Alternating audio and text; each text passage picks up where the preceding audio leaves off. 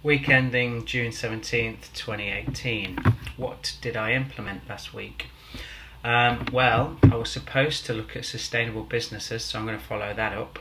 And I'm going to follow up on insect conservation. And what I did implement is to contact Dan, who is an anarchist artist. And I spoke to him about setting up an anarchist business, and he says, well, best thing to do is to write an idea or proposal in a very plain English and invite the people that you trust to read it and see whether they want to get involved. Then go from there and see trial and error, etc. I spoke to Paul in my tutorial teacher or lecturer, and he's talking about collecting data. So best way to collect data: video, the workshops if possible, or audio.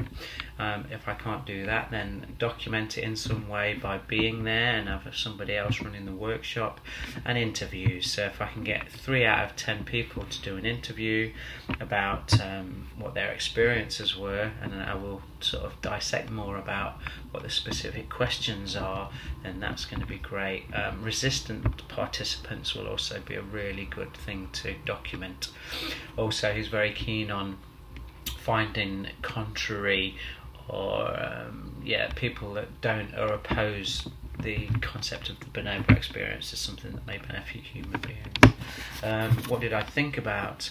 I kept thinking about inviting ALEKSANDRA, who is a sexological body worker, but I'm not sure yet whether she's the right person to have on board, but I've got some insecurities about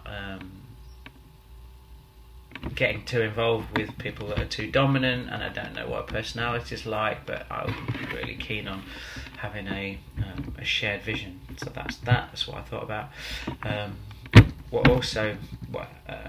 Breakthroughs, just get on with it. The business idea, get on with it, contact people like Dan said, and just move forward. Uncertainties: is this project really the project that I want to do, or is it just the one that's most advanced and could really sort of do well on the course, or am I more interested in psilocybin mushrooms and the benefits of them in therapy, or am I more interested in insects and conserving them and seeing how I can work through that? So that was an uncertainty. Personal development, stepping back. So over the last week, realised I can, this is a long project. It's going to go beyond the Bonobo experience. It's going to go beyond the course, so there's no rush. What do I implement?